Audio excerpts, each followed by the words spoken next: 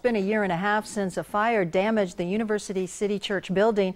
An electrical spark in the attic caused that blaze, and after millions of dollars in renovations, the doors open to parishioners once again. Now take a look inside the nearly century-old three-story building on 6th Avenue, which now includes some high-tech features. The pastor says 800 attended the first service this morning.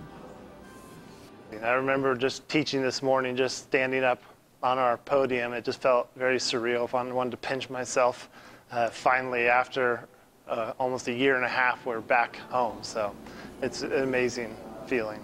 The church leaders also hosted a dinner for the families who helped build the church over the past 100 years.